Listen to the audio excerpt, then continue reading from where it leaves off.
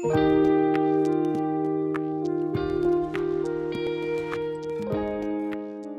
name is Mads Bille and I'm an assistant in the concept development department here at FOSS. I used to study design and innovation and currently on a gap year and will start on my master this fall. In my job I'm responsible for assisting different project groups in user experience design. I usually am handed a prototype by some of the other developers and with these prototypes I will make usability tests and test whether or not these prototypes will fit into a realistic use case. My work is related to my study in the way that I can use the different theories on how to design objects in plastic and how to program applications. So I use a lot of different knowledge from my education. Back when I started, I was working mostly with predefined tasks,